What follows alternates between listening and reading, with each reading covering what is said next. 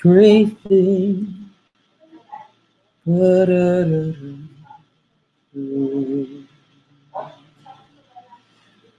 No, class is starting.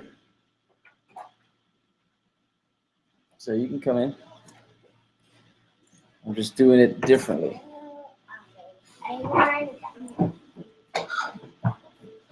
just don't want them to come and get in all the time. All right, so yeah, we got 5 minutes yet. How are you, man? I'm doing good. Awesome. Good.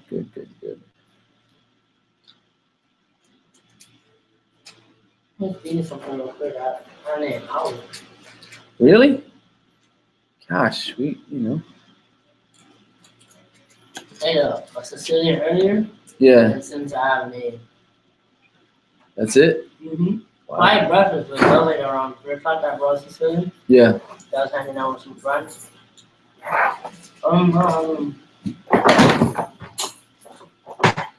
You have done great. Dude, you're the first in class today. I know, I'm surprised. You're never the first in class. I know because we were here for a meeting. Yep. Do you live nearby? Mm-hmm.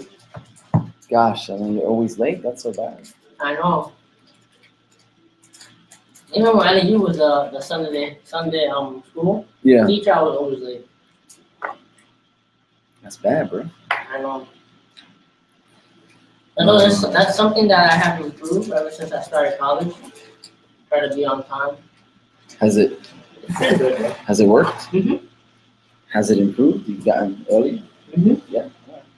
Although sometimes the train kind of delays me, but I can't do anything about the train. No, you can't. I mean, you can leave the house earlier. Mm-hmm. But then that means getting up earlier and all that other things. No. Okay, so we're going to do this first, and then we're going to go into Habakkuk a little bit. Trying something different here with the internet. We're going to invite some folk. I actually want to ask, so to do, because I was thinking about doing the same what you do for classes with the club I have at school. Yeah.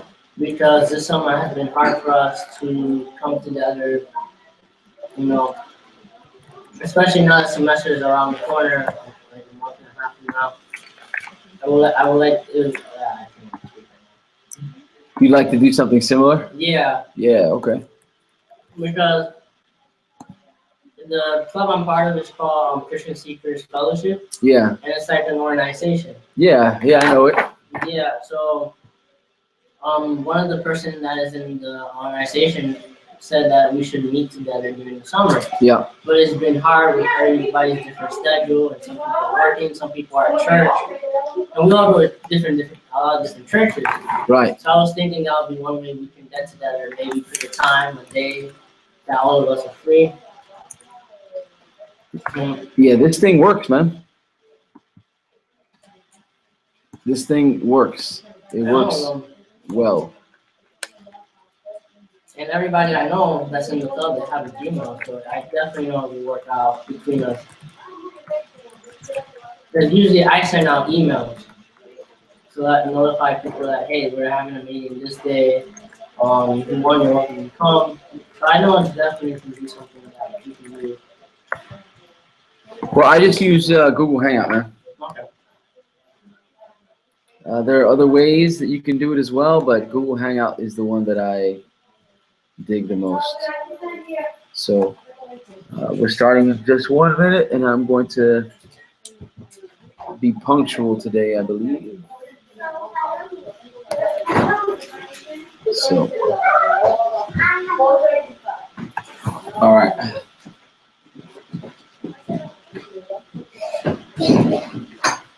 Hey, Lillian. Hey, let's start classing. All right. Hey, Lloyd. Hello.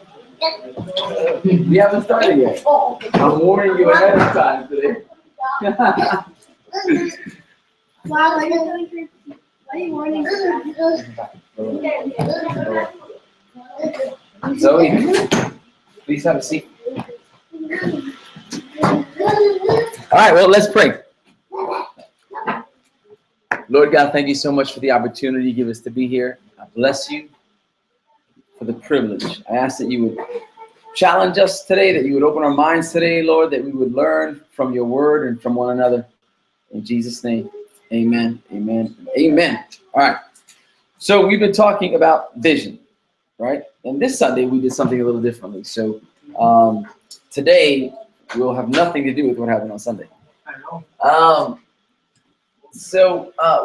We've been discussing vision in general based on Ezekiel chapter 37. We've been talking about the development of said vision, how it is that God tends to push the vision forward. And just as a quick recap, Ezekiel chapter 37 in the valley of dry bones, we see that the hand of the Lord came upon Ezekiel and brought him to the valley. So it was God that brought him to the valley. It was not he himself. It was in God's heart to lead him there. And once in the valley, Ezekiel begins to sort of realize the issues that are going on there, the problems that are going on there. It's important to understand that God does not allow us to see problems just so that we then add to the problem, right? Like, the idea isn't that we see that something's wrong and then complain about it. The idea isn't that we say, wow, this whole situation is terrible. Somebody should do something. This is horrible. Our leadership stinks. Our people stink. Everything stinks. That's not the idea. The idea is to see that there's a problem and then attempt to become part of the solution. So Ezekiel says, he realizes that he's in a valley of dry bones. And at that moment, when Ezekiel realizes that there's a serious problem, God asks him if he thinks the bones can live. And again, this is just simply God pouring into Ezekiel, trying to get him used to or to understand what it is that God has in store for the people of Israel. But in terms of development of this vision, we said that the first thing that happens is that God chooses someone to carry that vision forward. In this case, the prophet Ezekiel. But it could be you, it could be your family member, it could be your pastor, whoever it is. God pours vision into their life and has them become the sort of standard bearer for that vision. At that point, then it is our job to begin to communicate the vision. God says to Ezekiel to speak to the bones and tell them the vision. God says in verse 9 and also in verse 4. Verse 4 says, he said to me, prophesy to these bones and say to them, O dry bones, hear the word of the Lord. So this part here, communicating the vision, speaking the vision, is very important. It begins to affirm in the lives of certain individuals the reality of that vision. You guys ever hear of the law of repetition? What does it mean?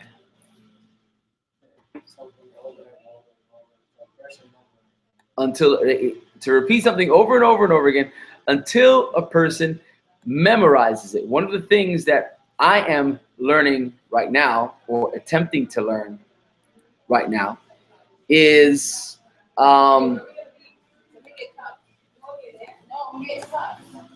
guitar work, right? I'm trying to become a better guitarist. My son is attempting to learn how to play the piano, bless you. He's being taught by our good friend to play the piano. And he's learning little by little how to play the piano. He's only had a couple of lessons, but in both lessons, he's done almost exactly the same thing.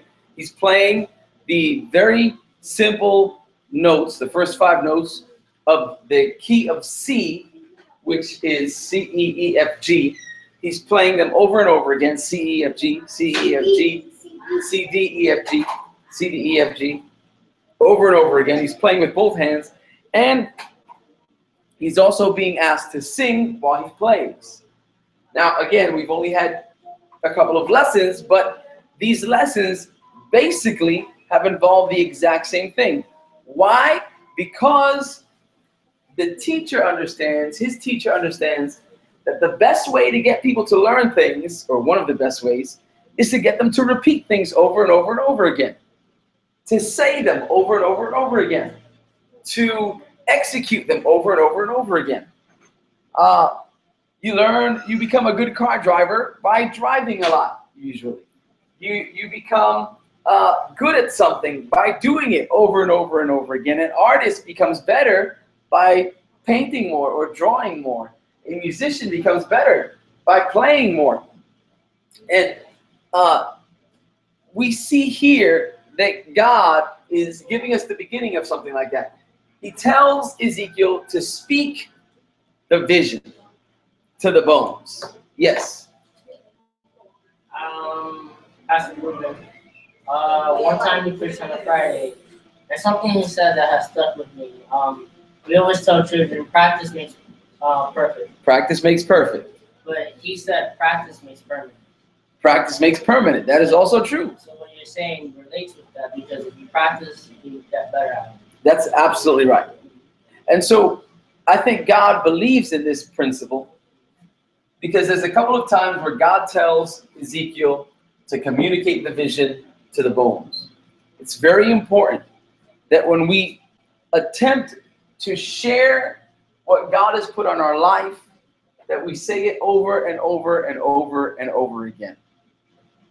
If we turn our Bibles, and if I don't know if you have a phone, but if you go to the book of Habakkuk, chapter 2, we see something very important in Habakkuk chapter 2. In chapter 1, the prophet Habakkuk was praying. And he was praying because he wanted God to respond to the needs of the people of Israel. We see something, let me see if I can turn there. Yeah, part 1. It says, the burden which the prophet Habakkuk saw. This is chapter 1. He says, "O Lord, how long shall I cry, and you will not hear? Even cry out to you violence, and you will not save. Why do you show me iniquity and cause me to see trouble? For plundering and violence are before me. There is strife and contention arises. Therefore the law is powerless, and justice never goes forth. For the wicked surround the righteous, and the perverse judgment proceeds." It's interesting here, because in chapter 1, we see Habakkuk in a similar situation as we see Ezekiel. He's in a bad place, and he's able to see bad things. But as we said before, God does not allow us to see bad things just so that we can complain about them.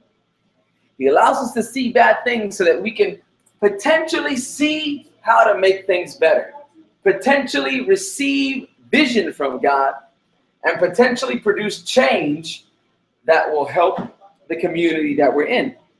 So Habakkuk is in the same place. Habakkuk says, God, I'm seeing all these bad things. I'm seeing all these terrible things. What is it that I'm supposed to do? Why don't you do something? And here's the thing. We cry out to God, God, do something. And the way that God does something is by putting in us the burden of change. He puts in us the burden to produce a change. That's what God does. We say, God, do something, and God says, all right, I'm going to do something through you. Right? This is very important, because sometimes, for example, my son, he will say things like, oh, well, that's not fair. My daughter will say, oh, well, that's not fair. Right? Because that's what children do. Right? However, the key is that if you believe that you see something that is unfair, you don't complain about it. You help make things better. Right? It isn't enough to say, well, you know what, that situation is terrible, somebody should do something about it. God places on the prophet the burden to do something about it. And the first thing that he does is he gets them to speak. Look at Habakkuk chapter 2 then. It says, I will stand my watch and set myself on the rampart and watch to see what he will say to me, what God will say, and what I will answer when I am corrected. This is interesting because Habakkuk knows that he doesn't know everything. Habakkuk understands that he talks to God and God's going to fix Habakkuk's way of seeing things. So he says, I'm going to stand here and think about what I'm going to say when God corrects me. Okay? I think that's pretty insightful. Then the Lord answered me and said, write the vision, make it plain on tablets, that he may run who reads it. Communicating the vision. Speak and write. We speak the vision, we write the vision, we communicate the vision. The idea is to share what God has put on your heart. Why? Why do you think God asks us to do that? Why is it that he says, speak to the bones or write the vision down?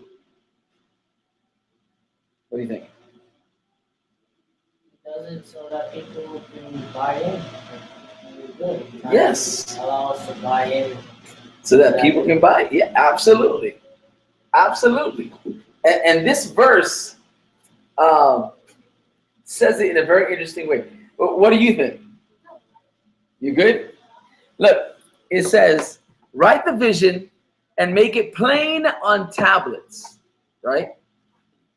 The implication here is that the vision, let me move over and write it down over here. The implication here is that somebody's calling me. The implication here, sorry, I need to silence my phone.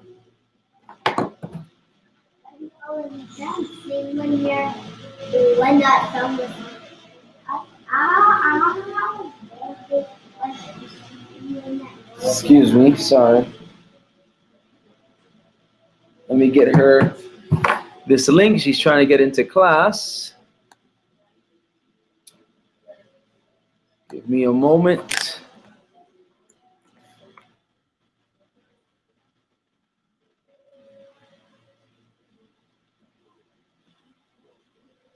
Waiting on Google is sometimes difficult. I'll try to keep talking. I'll try to multitask.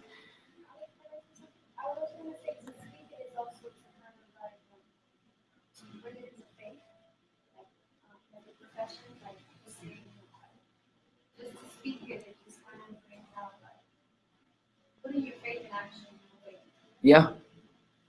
Yeah, absolutely. It encourages your own faith, right? Is basically what you're saying. It doesn't just encourage the faith of those listening, but it sort of builds you up as well.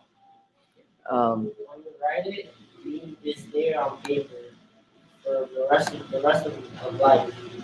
Yes. You can die and it will be there. Someone will find it. Right. Yes. Yes. The other thing that we see here is, hey, Christine.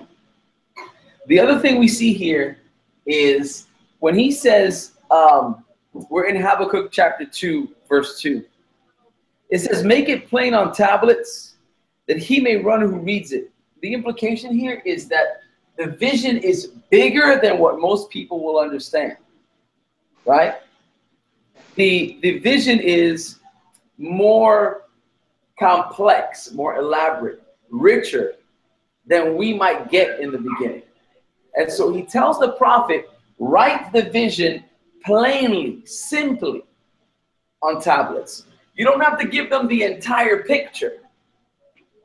Just give them a glimpse so that it says the person who reads it can run. The idea is that there is immediate involvement. You used the word before, or the phrase, buying in.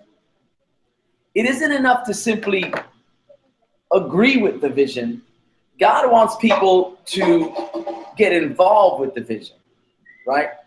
He doesn't just want people to nod and say, yes, Pastor, that's a great idea. He wants people to say, so what can I do? Right? Yes. So, something that when we had the barbecue, I was with Manly, O'Neal, and I forgot who else. And they said, we gotta do something for the youth. And when they were talking, after we left, I left home. I was sitting in my room and I was asking myself, is Pastor waiting for us to buy in or to give suggestions? That's something I've been debating with my own heart, you know. Yeah. Well, I mean, it's a little bit of both. What's up, Paul? How are you? How are you? Good. It's a little bit of both, right? Buying into the vision, right? And in the case of the young people, right, we have dubbed the youth kinetic, right? And this is something that we're trying to spread to the entire church. Kinetic. Become a people of movement, right? Become a people of action. Become a people of like mobility. Similar to movement, but a little bit different, right? We're trying to, this is the vision, right? Where we don't just see a problem, we address the problem. We don't just see a need, we meet the need. We don't just hear the cry, we respond to the cry, right? Let's actually do that. Responsive. I like that. Okay? So responsive, right? Buying into the vision means, yes, Pastor, I'm with you, I agree, I want to do something, right? But becoming kinetic means doing something. So Habakkuk chapter 2 says, write the vision on tablets plainly so that people can, when they read it, they run. So you read this now, right? So now the idea is, bless you, is run, right? So you might say, Pastor, how can I run, right? And that's where you either volunteer for things that we have a need for, right? For example, Saturday, there's this activity. Or creating, responding to your own ideas, saying, you know what, Pastor, I had this idea to do X, Y, and Z. Okay, so let's do it, right? Let's run with that. It can be both. You can both respond to my ideas, or God can put an idea in your heart, and you're still being kinetic, right? You're still being mobile. The idea, though, is that we continue to communicate the vision. When we read Ezekiel chapter 37 again, and we just read Habakkuk chapter 2, but actually, let me not go there yet. Let me finish here. So the first thing we see here, or the second thing, when he says, make it plain on the tablet so that he who reads it can run, the vision in and of itself is probably a lot broader than we might initially believe. God tells Habakkuk, take the vision and write it plainly. In other words, all that you see, all that I've shown you is not all you're going to tell people. You won't tell them all of it because it could be too much. Tell them simply, kinetic. I will fill in the gaps in their life slowly. But first you tell them simply so that they can get involved. If you say, listen, we want to be kinetic so that, you become a people or a culture of activity and service. The truth is, right, that we talk about all this. Why do we want to be a kinetic ministry? Why do we want to be an active church? Why do we want to be a mobile church? Well, the truth is that the church right now is a church. We have a culture of consumerism. And we've spoken a little bit about this. We come to church to receive, to consume, feed me, give me, grow me, bless me, pour into me, right? And this is a culture that wasn't born with you. It wasn't born with me. It's a slow, sort of degenerative American cultural phenomenon. We are consumers. Why are we consumers? Because any information that I want is right here. Any information that I want is right here. I can easily consume information. I can consume, let's see, I can go to NBA.com and see what's going on with the NBA. I can go to Food Network and find out what my next recipe is going to be, because apparently Robert Irvine is doing something. Oh, French toast, right? Listen, how do we make French toast? See, it used to be, right? And this is what I'm addressing this for a minute. I'm addressing the idea of simplifying the vision. It used to be that if I wanted to learn how to cook, I had to go to somebody to teach me how to cook. I had to become a student and submit myself, right? I had to learn, I had to follow, I had to obey, because I did not see all that they saw. But we've become a consumerist society. I don't need a teacher. I go to foodnetwork.com. I don't need to be, I don't need, you know, I could outcook Bobby Flay. We have shows. There's a show now called Beat Bobby Flay, where the idea is that these sort of young whippersnappers, right, will come up and try to outcook Bobby Flay. The concept is kind of disrespectful when you think about it. But the idea is that now everybody, because we're consumers, we can go anywhere to meet the needs that we want. We don't even have to go out to get stuff. We can have stuff shipped to our door. We're consumers. That's invaded the church. We're consumers in church. We sit there, we receive, we go home. We sit there, we receive, we go home. We sit there, we receive, we go home. It's consumerist mentality, even in church. Why do we want to become kinetic? Because we want to change the culture. We want to have a culture of service. We want to be able to feed people that are in need, right? So who's in need? The community is in need. The people outside of the four walls are in need. We really don't have needs the way the community has needs. We might need God to help us here and there, and to bless us and minister to us and yada yada, but really we have Christ. We come to church, we don't need anything. We have Christ. Right. But the truth is that we often come to church with a need. And so what happens? Those of us that have solutions for those outside never serve those outside, because we're very focused on our own needs. Yes? I have a question for you. I know that Christ says, go and make disciples. Yeah. Right? And he says, and go and spread the word and stuff, right?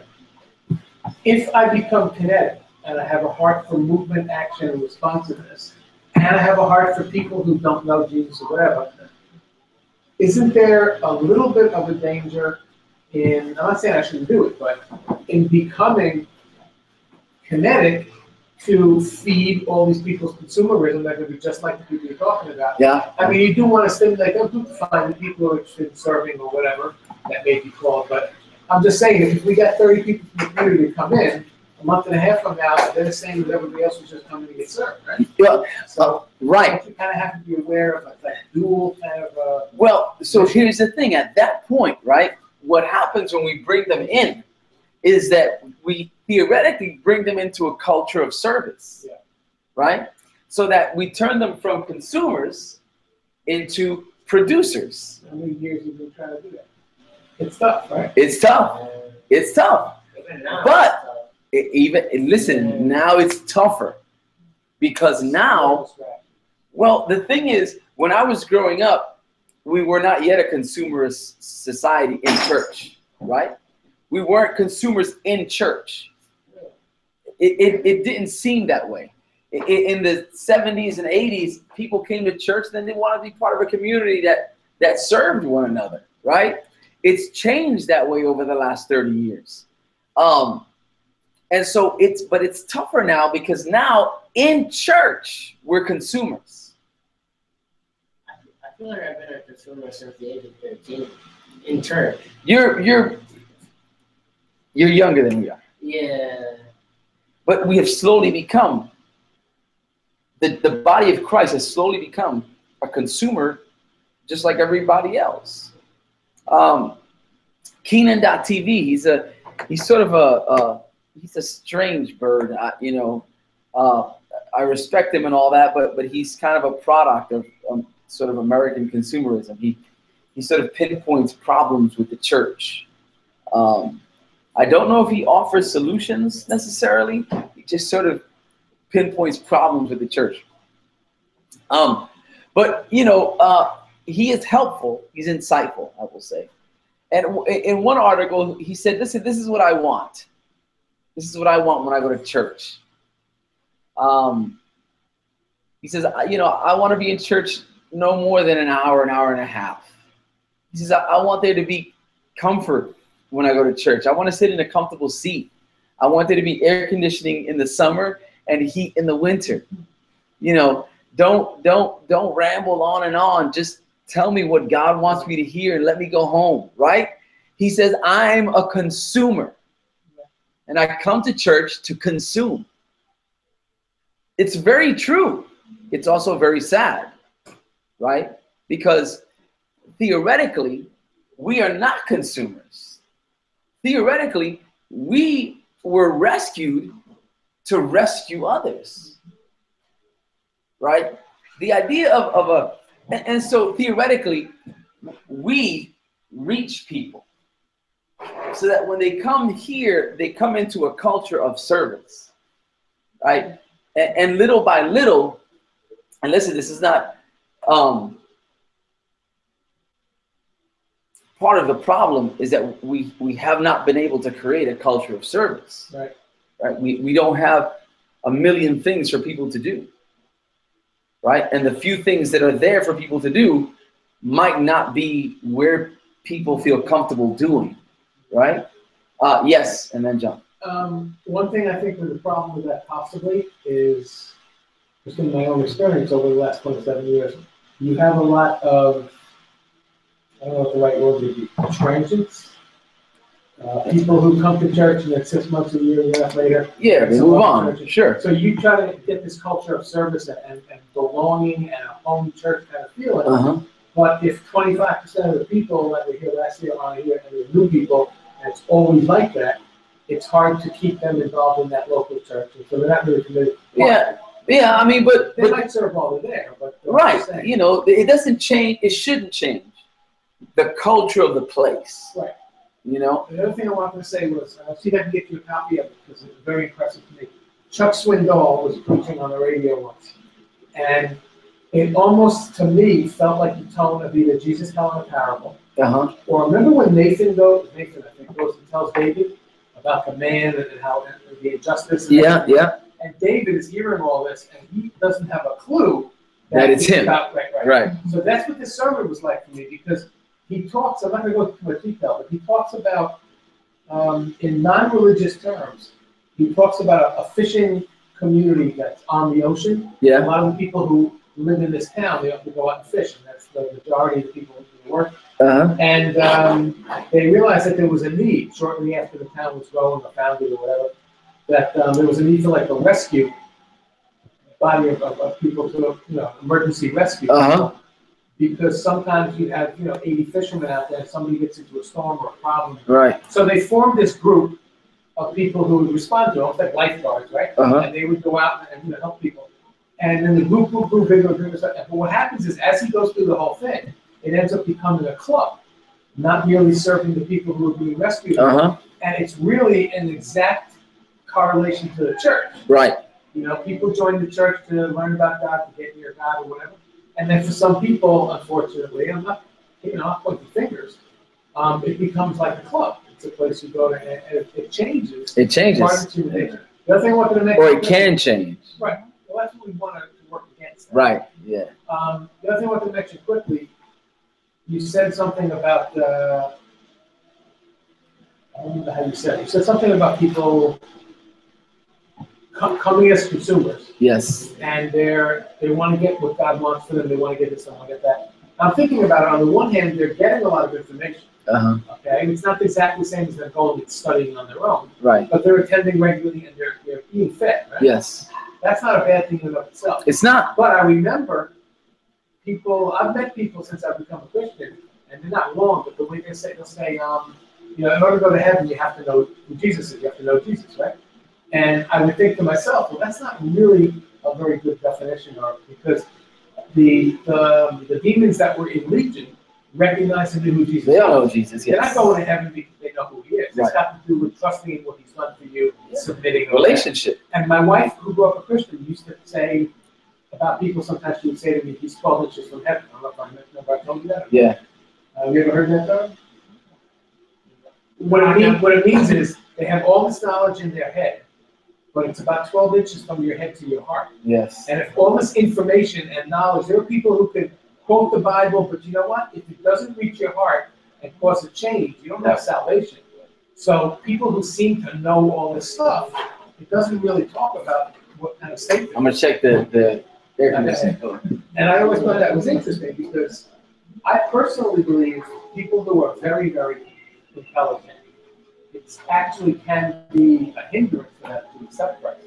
My boss is really, really smart, right? You can tell him how simple it is and everything else, but to him it's not too simple. He's so smart, he can't imagine like accepting something that simple. And I think it actually gets in the way. People who see themselves as being really, really educated, smart. So, Not everyone. yes, go ahead. We had the meeting earlier, and I told you that I liked the morning service. Yeah. And you used the word fluff. Fluff, yeah. And, I've been in TC almost 5 years. And, I never knew how much of a difference Lifehouse and TC services was up to Sunday outside the projector. And, I've been in church since the age of 13. And I sleep a lot. I love to sleep in service. And I figured out, one of the reasons is just that. So much rambling, you lose my interest. Sure. I'm just gonna sit there. It's gonna fade out. Fade out, Yeah. But on Sunday, I didn't feel that. I didn't feel none of that. I felt We get right to it. Yeah, I feel invested. I heard what you were saying. I learned more about brother that you were like actually you want to move to bronze. Yeah, and yeah. you have it all in, Even though, TC and Lifehouse are in the same, Yeah, we're all here. same building. Yes. but We two do things a little different. Mindsets, Yes. and that was just eye-opening to me. Well, You know good. that? Yeah, It was well, amen. weird and good, Well, amen, man. I'm glad to hear that. What I'm trying to get to today, right, is there's a need to communicate the vision, but you don't have to pour all of it out on people at once, right? Like Kinetic. Yeah. I'm not going to stand up there every Sunday, every Tuesday, every Friday, whenever it is, and tell people, listen, that my long-term goal is really to change the culture of church and get people into a serving mentality.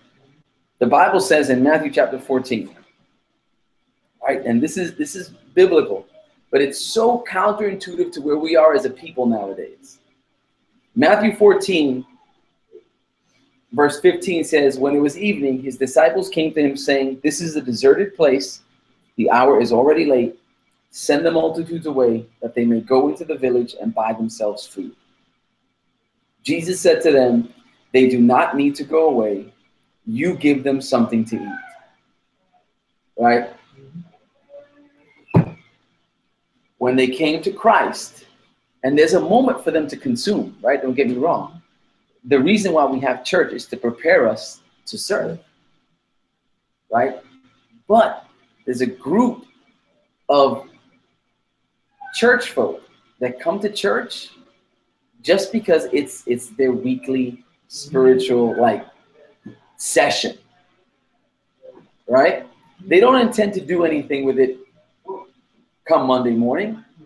They don't intend to help change the world the next day, right? The idea is they're just coming to get and then go home, right? But that's not the biblical pattern. there are moments where Philip and Jesus spend time together. The disciples and Jesus, there are times where they are alone, and Jesus pours into them on their own, right? At that moment, they're students, and they're learning, and they're receiving. But there's a moment when Jesus is saying, listen, go out and do. Become kinetic. Go do what I had you to do, right? And so, in order to get a people this way, then we have to change the culture that exists in the church. And there's so much that we'd have to do, right? And I'm just going to throw this out there just to emphasize Habakkuk chapter 2. There's so much we would have to do. First, let me come over here. In order to remake, first, we have to point people to the biblical truth, right? We have to tell them the truth. To the standard. The truth is kinetic. The truth is that we are called to be active in the kingdom. Do stuff. Feed people. Not just each other, people out there. Right? That's number one. The second thing is say it again.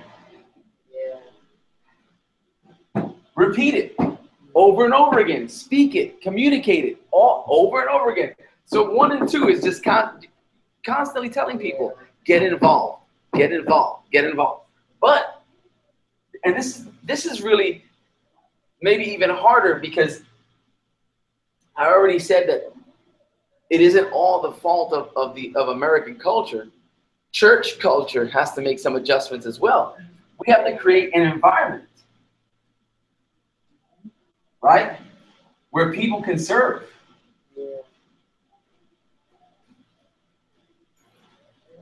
And not just where people can serve, but where they can serve all of this effectively.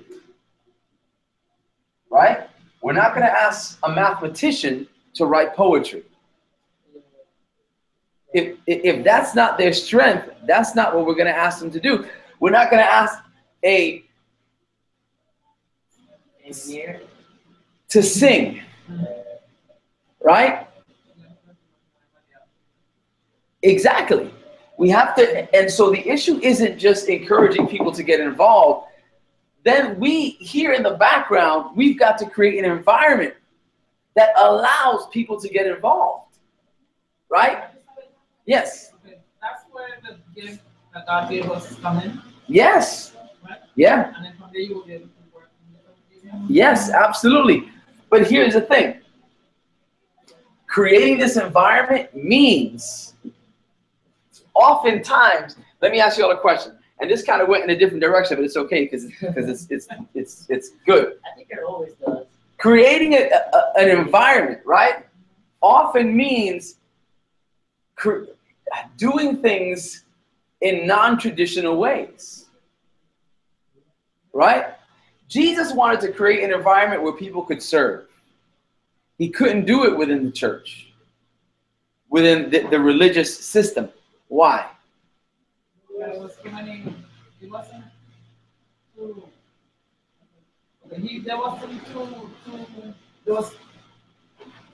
there was too deep into religion. Uh-huh.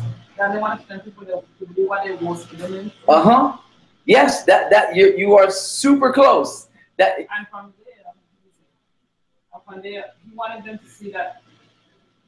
Can I say Spanish? yes, of course. Dice que el evangelio es religioso y después de Dios para salvación. Right.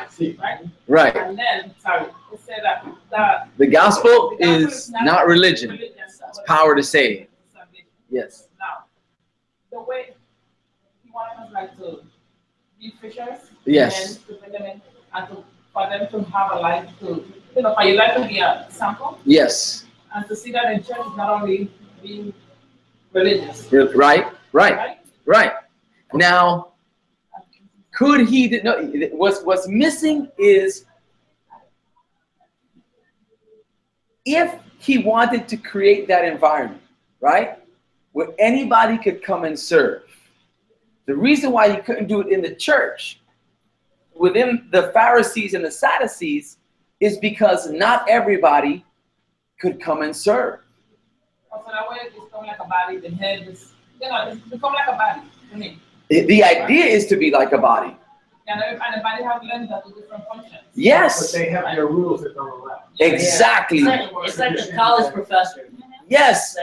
They have That's what I rules that did not allow it. So check But this out. Those rules, as human beings, make them feel comfortable, secure. Yes. What's expected. There's not a lot of unknowns. Yes. They know what they're doing. However, They think it's right. it is it's human. not right. However, while it makes the religious feel comfortable, it made everybody else uncomfortable. And so, interestingly enough, when Jesus comes to the earth to create an environment within which people could serve, look, I want to save people, right? But he knew that the way to save people is to make sure they stayed connected. The way people stay connected is to invest. When they invest, it belongs to them. They want to be part of it. Exactly. But if I'm just standing there and I can't do nothing, eventually I'm going to go someplace where I can do something, right? And so Jesus doesn't come and start asking the Pharisees to follow him. He doesn't ask Nicodemus to follow him. He asks the fishermen, the tax collectors, the doctors, because with them, he could create a culture that made room for everybody, right? And so part of the problem that we have is not just that we're dealing with a consumerist mentality, but we also have an environment in church in America where not every church, but where not everyone can serve because they don't meet the criteria. And that not according to the organized body. Exactly. Not that God says you're not wrong. Correct.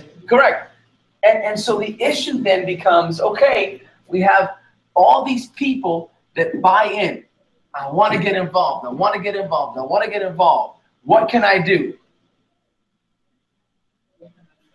Nothing. Right? That's why a lot of people get turned off by the idea of religion or going to a church. Right? Because of experiences they had. Right.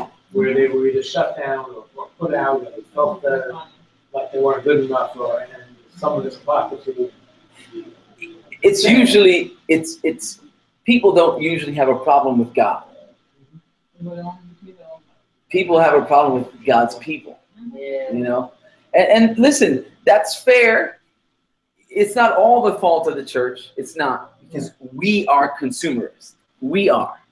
You know, the truth is that you and I, and even if it's not you and I, our children will grow up being consumers. Everything is hand delivered to them. Everything. I was showing people, let me see if I can show you this here on YouTube really quickly. It's one of the most beautiful things I've ever seen. It's called the Beautiful Color Bible, something like that. I keep forgetting what it's called, but I'm going to show you here.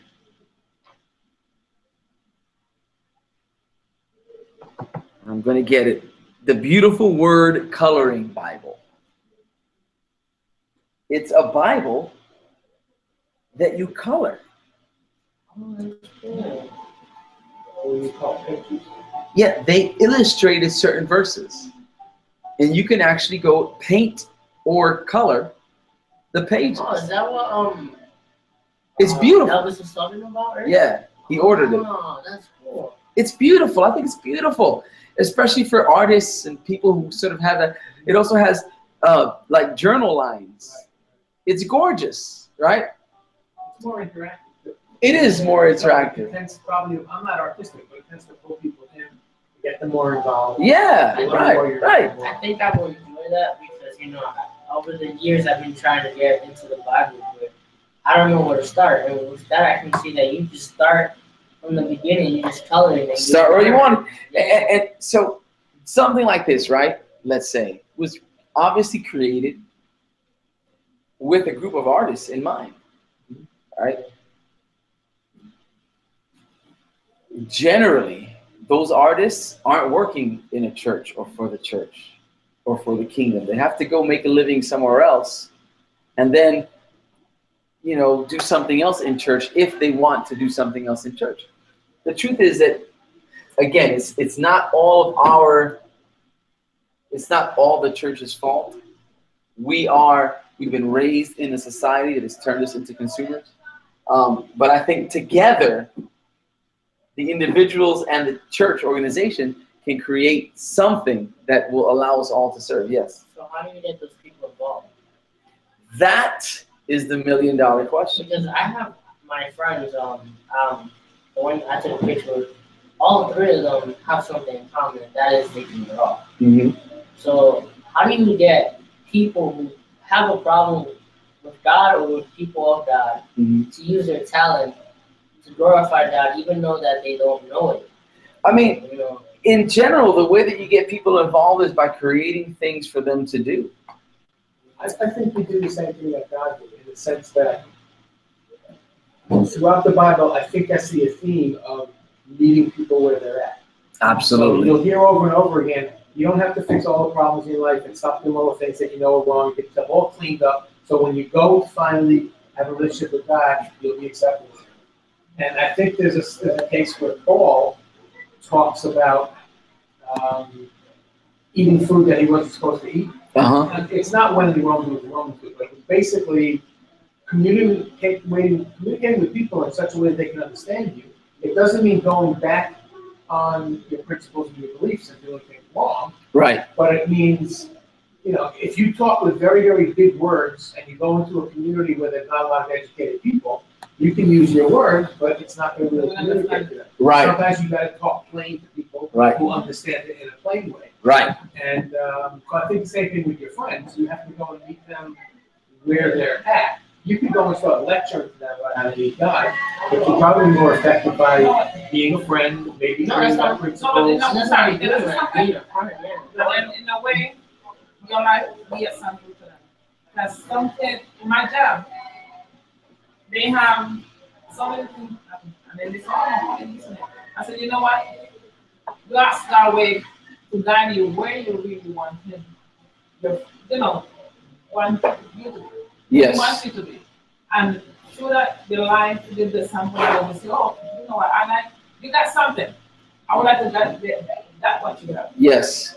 You know, people like, they might say, oh, there's something about you that I want to Speaks to them. Yeah, that's attractive. Yeah. And when you're a Christian, believe me, sometimes the spirit identify each other. Yes. Because without you talking, the way you, Sure. you know, like, it happened to me at my job. Happened And with sometimes you. I ask him, I said, you know, I'm here, yes, but what? It's happened to me, and the reason, I mean, not, you know, in the past it has happened to me, and you don't know, you don't understand it, but it's Yeah. there. Well, that's what you gotta ask God to give you knowledge to see how and why. He knows everything. I think Sometimes this- I'm at job, be like, you know, I don't know why I'm here. So God, you know, you brought me here for a purpose. There was a little girl on my job. She died. I know that she died 2 weeks. 1 week ago. Died. Yeah, she had AIDS and everything. And before that, you know, God put in my heart was Father's Day.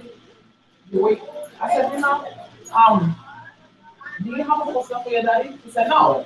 I said, okay. I told my husband, I said, give me a postcard. You would have, no, I said, look, give me a postcard. When I came home, I think. And then the following day, I bought the postcard. She was so happy. I never see persons. I was like, wow. Then I felt so good. I said, you know, It's a little God, thing, a man. little Big thing. thing to her. The little things, Not knowing that was the last gift. Yeah. She was gonna do it for the I don't want a present. I said, no, you don't need the present. I don't know what you do. That's okay. Yeah. You know, like whatever you feel. And I know he likes lollipops. I put a lollipop standing at him. He was like, I don't want. I said, give it to him. And he believed he would take it and put it as a plate. That was the last gift she did of God. She died last week. I was like, you know, you might not understand how God uses us to affect other people. But then that day that she was dying, I was at home and I was sleeping. And suddenly something woke me up. I was thinking about me praying. I said, God, you know, the name was Sheena. I said, Sheena, she's suffering. You must open up the way that she might, you know, go home. She been suffering all her life and everything. That she might go home and let her father see that she's not suffering no more, that she's at peace. And let him know that he's the one that come. Yeah. Do you know? When I went through the following day, he said, you know, and I said, yeah, I know. Don't worry about it, she's okay. It's only that we the one who got to think about us now. She's in a safe place. She's not sick no more or anything. You know, I felt a peace of mind. Yeah. Because God used us in a way that we don't understand. Mm-hmm. Mm-hmm. And I was like, wow, you know, it made me feel like, she said, you know that she loved you a lot and everything, that's another how she was young. Yeah. And I said, you know, I feel good because at least I was able to show her the Christian love. Mm-hmm. And, you know, today I said, you know, just be at peace and do whatever you feel better. And it was, I felt so happy because, you know, I said, at least, I know she gave him something before she died. Amen. Amen. And it was like, wow. You know? Yeah. We don't understand how God, he uses in the society. Right. And the thing is, in the same way that God opened the door for you to be effective that way, I think the church needs to open doors for people to be effective that way. Because some of those people that in the nursing home, they are there and the family abandoned them there. Right. And there's like this lady that she got AIDS, she got cancer, she got everything. Wow. And they call me to deal with her. When she gotta go out, she have a schizophrenia. Yeah. So they gotta give her medication. Anytime she goes, she look for me when she's screaming or whatever. They say, my father go to her. I said, what happened? What's the problem? And today I had her. I went to go to take her to the radiation because she had to remove her eye. Yeah. And she was screaming. I came in and I said, what happened? What's the problem? Oh, no. She didn't want to wear the same clothes. I went down to the basement, brought it up. I said, God, I don't know. I went to the clothes. I found clothes. They were like, you can. I said, you know, I'll make her feel the way I want to feel. Yes. Yes. And the love, she made like you care. She got screaming. So they were like, you fix her so nice. Yes. I said, yeah, but we have to do the same way you want to treat the people. Absolutely. Absolutely. Not because she have the sickness, she have the AIDS and whatever. You have to treat them like they're piece of like, you know, garbage or whatever. Yes. And that's where she comes to me every time. She identifies because the spirit that God gives is a humble spirit. So we could treat the society, so we could see that God is not only religion, it's just love. Yes. Which that a lot of people don't really like about that. Right. So here's the thing. Can we as a church create an environment where that happens all the time in our life? Yes. In church and out of church. Like what you all are saying is, Paul said it, right? He encapsulated it. Meet them where they are, right? The example that comes to mind is the woman at Jacob's well. Jesus meets with this woman. He tells her all of her secrets. You've had many husbands, right? The guy that you're with now is not your husband, right? Her life is impacted, okay? But here is the key. Her life is impacted to the point where she comes to Christ. She says, give me of this water. I don't want to thirst anymore. Give me of this water. She makes a connection with her Savior, right? Jesus changes her life. Yes, she responds. But then, and it's interesting because she encapsulates this wonderfully. She was a consumer. She had how many husbands? A lot. Right? She was coming to the well to get water. She was, some historians say, some theologians say, that she was a user. She would marry men, take from them, and leave. She was a consumer. She came to the well to get water, right? Jesus says, what he says to her changes her life. She says, please, I'm tired of always taking in the relationships that I'm in. I don't want to be thirsty anymore. She's also learning that doing the same thing over and over again, it's just the same result. She has the same result. And Jesus challenges her life. And she says, give me this water. I want to change. She receives transformation in her life, right? And then she runs to the town and what? And tells everybody. He also tells her to go and sin no more. Yes, oh, absolutely. But so check this out. Look at what happens here. Number one, Jesus begins to speak to her and tell her that there's a potential different life for her. That's vision, right? She buys into it. I don't want to be thirsty anymore, right? Jesus challenges her to follow him and to change her life. She says, okay, I'm in, right? Then she goes out and she begins to tell everybody. So Jesus created for her an environment within which she could be useful. Because look at what did not happen. Jesus did not then run her through like a school of preaching, teaching seminar. Jesus did not go with her to see if she would do it the way he would do it. Because Jesus understood she's not me, right? I'm going to tell her the truth and she's going to teach the truth, but she's going to do it her way, right? Jesus gave her what she needed to do. He gave her three things. Salvation, most important, right? Gave her a message, okay? And then gave her a place to do it. To live it out. To live it out. Change for her and probably other people know her. The Bible says that all of the men in that town came out to Jesus. To beat them up because they all lost their girlfriend. To follow him. They all came to sit and learn from him. Why? Because not just because he changed her life, but because he empowered her to go do what she knew how to do, right? And so in that sense, he didn't just meet her where she was. Correct. He also empowered her where she was. Right. And so the issue is, so we're talking about all of this. We're talking about all of this. This is an incredible parenthesis, right? We're talking about all of this just to say that when you write down the vision, according to Habakkuk chapter 2, you communicate it simply, right? How do we communicate it simply? Church, we have to be more kinetic. You know what else, Dave? If you don't write it down, I come here and hear you speak, and then I go tell O'Neill who missed it, what happened. And then O'Neill tells somebody else. 2 or 3 people down the road, it gets diluted. Yes. Points are missed. Right. Misunderstood. Right. If I wrote it down and said, hey, look, you missed it, look what it said. Yes. At least he's going to hear accurately what was communicated. Right. And it lasts. So then what happens? You come back to church and we say it again. Right? We say it again and again and again and again. And little by little, as you get closer to your leadership, as you get closer to the heart of God, then we start talking about the deeper things, right? Why kinetic? Well, it's just there's a culture of consumerism we got to change, right? Exactly. But we don't do that in the beginning. Right. In the beginning, we say we got to become kinetic. We got to get more active. We got to be more involved. We got to stop taking. We got to start giving some more. To the people around you, to the people outside, to the people in your family. We have to become servants. Let's create a servant's heart. And so Habakkuk says, communicate the vision, but plainly. Why? So that the person who reads it can run.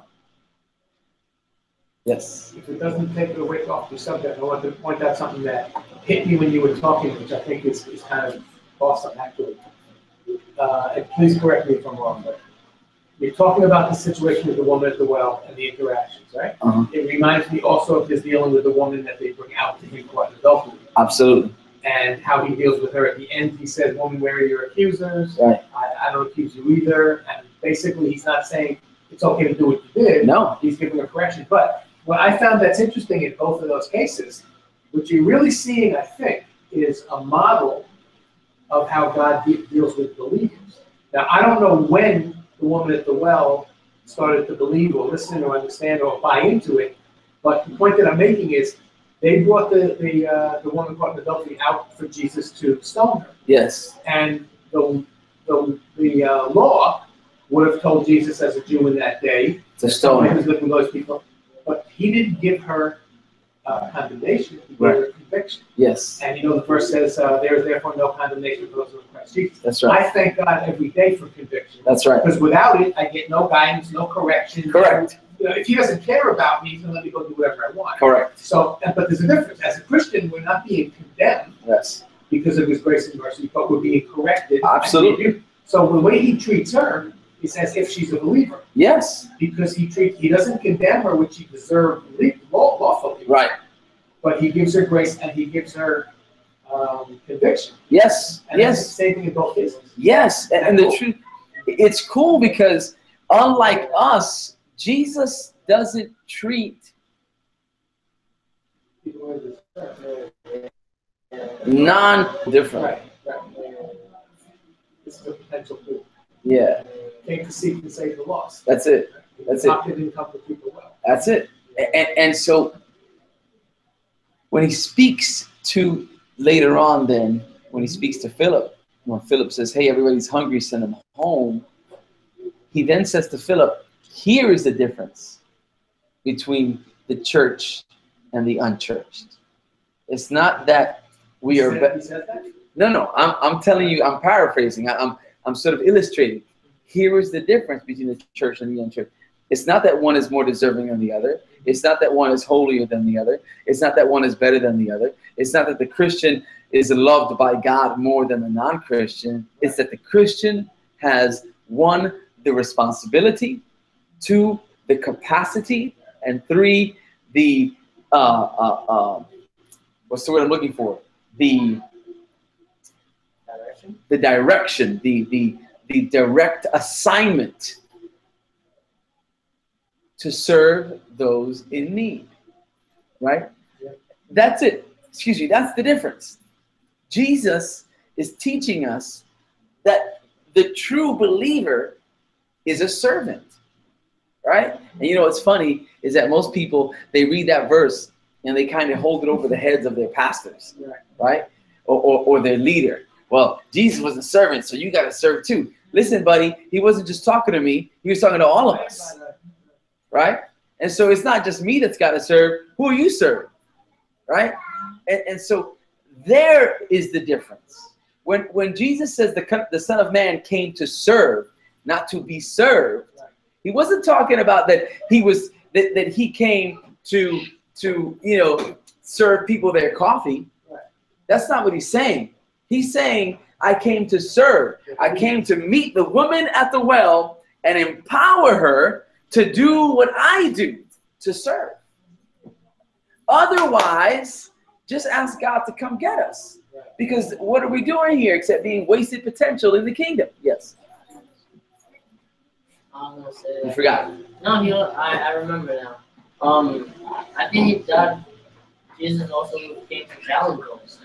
Because like Paul was saying about the woman who was stoned by the law, if you were a Jew, you had to stone that Yes. person. So I feel like that moment Jesus was also challenging. Yes.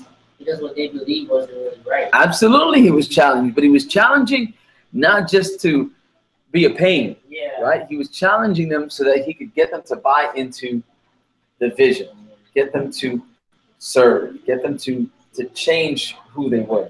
If you notice that from the moment the disciples meet Jesus until the moments of their deaths, they served. They became servants. They fed people, prayed for people, ministered. Right. And that's not to say they didn't ever receive. They did. But that wasn't the focus of their life. The focus of their life wasn't coming to church every Sunday and just getting something. It was going to church to be empowered to give something. That was the goal. The goal is to receive from God that I might give to someone. Whereas to a consumer, the goal is to consume. Right? I ate, I'm satisfied. No, right. That's the issue. The truth is that God's call on our life is, yes, come to church and eat, but eat so that you can feed somebody. Amen? All right. Can I just add something? Yes, you can. Absolutely. Because I was gonna get a copy of the article and show it to you because it upset me so much. And I think it's really relevant. It was relevant to something you said earlier. I don't remember the exact word you said, but my boss has been bringing the New York Times to work. I never read newspapers my whole life. I just don't follow the news really. But I'm sitting there eating lunch, and I always like to read something. occupy my mind with something, right? So if I'm eating lunch, I look at the newspaper, I'm reading some of the articles and the headlines and stuff. There was an article in there, and it really upset me when one of the people in the article made a certain statement. It was about 4 handicapped Jewish people who were in their 30s or 40s, and they were all being bar mitzvah. Okay. And I didn't know that bar mitzvah for a guy and bat mitzvah for a woman is at 13 and 12 years. I thought it was 13 for both of them. Okay. I also didn't know that there's a plural for bar mitzvah. So if you're performing, no, Is that? that is for a woman, bar is for a man. Uh-huh. It's BNAI, I think, Benai Griff. Okay. I don't All know. right. Yeah. I wasn't raised with all these religious traditions and teaching this up. But here's the point of the story I'm telling you. The article goes on to explain that based on Judaism and Jewish law and traditions and the way they do things, if you're mentally retarded, or you're slow, or you're autistic, or you're Down syndrome, or whatever, to do the bar mitzvah, evidently, you have to go and study for it. Okay. And then to do it successfully, you have to read from the Torah, and you have to speak some Hebrew stuff that you memorize. Okay. There's a whole litany. Even being. No, the people who are handicapped don't qualify, and they are not allowed to be bar mitzvah. Really? Because they can't go and learn the lessons, which is supposed to be difficult for an ordinary person. Right. And some of them can't read. So the article was saying they made this exception, and they took extra time to teach them in ways they could learn, to get them ready to be able to do it. They didn't say it's not necessary, right? But they basically catered to people who were left out because of their personal circumstance. And one of the people who was getting bar mitzvah, he was 38 years old. He said, all of my cousins, my brother, the people in my family, everybody had their bar mitzvah, and I always felt like I was left out. Right. And now I'm going to get to do it. It's important to them. Right. But here's the point to the whole story. They quote the rabbi who was doing the service, and he said, kind of like in defense of why you're doing something other than the way we've always done it. Right. And the statement he made was, he says, I thought it might be a good idea to consider what God would want. Yeah. And it pissed me off so much because I'm saying they have their traditions, they have their rules. It's not in the Bible that you don't bar mitzvah someone if they're mute and they can't speak. Right. You know, it's a technicality and it's short-sighted and it's not loving and it's stupid. Yeah. And here's this guy who's a rabbi. But that's only in light of Jesus. Right. But here's this guy who's a rabbi and he's an adult and he studied his whole life and he ministers to people and he's involved in Judaism. Right. And then at this point in his life, it comes to him in his head, the first time in his whole life is, how would God feel about it? Right. So when they attack Jesus and say, why are your disciples picking food on the Sabbath and blah, blah, blah, he doesn't say, well, it's okay for them to break the law or whatever. Right. He basically says, which is more important? If a man falls in a pit, he's going to die. Right. Do you help him or you say, oh, it's too bad you didn't fall in yesterday? Right. But here's this rabbi, he's part of this organized rabbinical Judaism. Mm-hmm. I have nothing against Jewish people. No. But the ones who buy into everything that's added and all the rules and stuff that they can't even explain sometimes. Right. I got a book from a guy who has a radio show. I don't really respect him because he puts people on the radio and they say, 18 years old, 22, they say, I died, I went to heaven, God showed me this, he showed me that, he sent me back to tell people. If he's telling people the same thing that's already confirmed in the Bible, I got no problem. Right. He's telling them new stuff, I'm really, really doubtful. Sure. But he puts them on, gives them a platform, as if, look at this, That always bothers me. He sent me a book because he's Jewish. He's a Jewish believer. And the book is about 8 different Jews that came to faith in Christ. Uh-huh. And it gives their stories, like their testimony. But the name of the book is They Thought for Themselves. Huh. And there's example after example where a very religious woman in the community, involved in everything, she started reading the whole Bible for herself. Right. Reading the Old Testament, right? Yeah. And then she went to the rabbis with questions. Uh-huh. And they couldn't answer the questions. They referred to other rabbis. And they kind of acted like she was a little bit of a pain, but they, the same way if somebody came and asked you a question, said, I have my doubts, you wouldn't say, well, get out then, right? Right. So everybody, and it took her about 2 years. Wow. And she came to them and she was studying books that I didn't get heard of. She's studying the Mishnah, she's studying the Talmud, she's studying this, history, everything else. And she went into it like, I want to know. Right, the truth. Right. I want to find it. And what happened at the end is she said to her husband, she says, there's no way that I can reject that Jesus is the Messiah. Wow. And I mean, it's really God working. Yeah, absolutely. But she was in a community that wouldn't have allowed it. And the point of the book saying They Thought for Themselves is, if you actually read what's there in God's Word, and don't just follow the teachings, which is very narrow. I told you, my psychiatrist, I asked him about the prophets. He didn't even know it. He never read Isaiah. He never read anything. And he goes to his laptop and he says, yeah, it says here, there are major prophets. And then he turns to me and says, if you ever try to read Genesis, you couldn't understand a word. And this is he's got a medical degree. He's not a psychologist, he's a psychiatrist. Genesis is the simplest, one of the simplest I don't books. know how it was like in Hebrew, but what he's basically saying is, I grew up in this Jewish community, Right. and the rabbis who were, anointed by God to minister and to shepherd the people, right? Yeah. They told us, this is what you need to know, this is what this means. Right. And then they wrote books and added 660 to the Ten Commandments or whatever. And they have this whole system that's set up. And his attitude is, why should I read something for myself?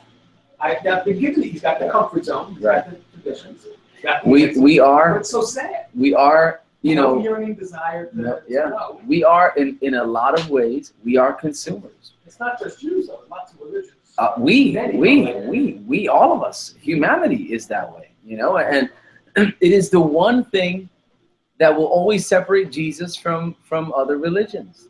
Jesus is not about comfort zones, Have you heard about the idea of certain Christian, maybe evangelicals more than others, but they have this kind of view of me and my Bible, and that's all I need. Yeah. It's not a bad thing to really just read the Word of God and ask Him and relate to Him and pray back and forth communication. But their attitude is, there's nothing that I can learn or use from other great Christians in the past, from people who. It's sad because you know what? You should include other stuff. Yeah. You should not include it at the exclusion of the Bible. Correct. The issue with that mentality, It's sad. it's straight, but it's also very contradictory, because the Bible is very, very clear that God teaches us through people. Yeah. In order to learn, we must be taught. That's the biblical pattern. I mean, and there are no exceptions. Even Jesus submitted himself, not having to do it technically, submitted himself to learning. It's just the way that. So when somebody says, I don't need anything, I don't need to be taught by anyone, I just need the Bible, they're not reading the Bible, because the Bible tells you that in order to learn, you got to be taught. But class is over. All right. Amen. Have a good night. God bless you. I'm just gonna hang this up here real fast, and we can keep going. Have a good night. See you on Sunday. Actually, there is an event here on Saturday. Y'all can take some of these if you want.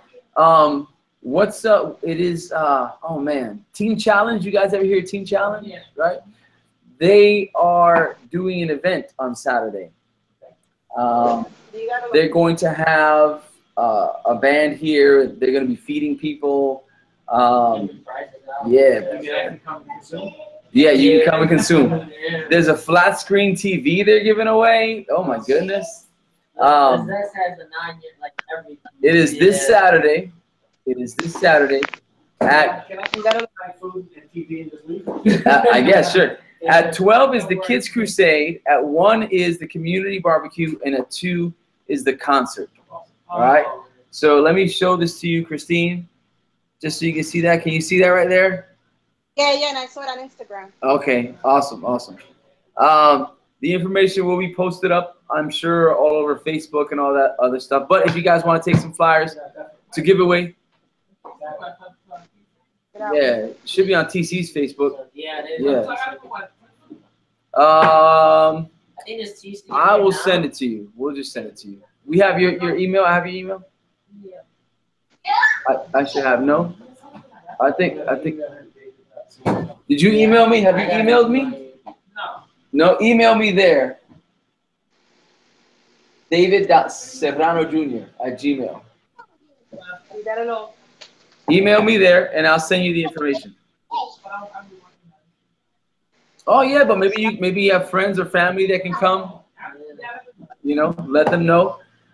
Really, it's outreach. The idea is to, Yeah, absolutely. One thing that he had said before, real quick, and I'm guilty of this as much as anything else.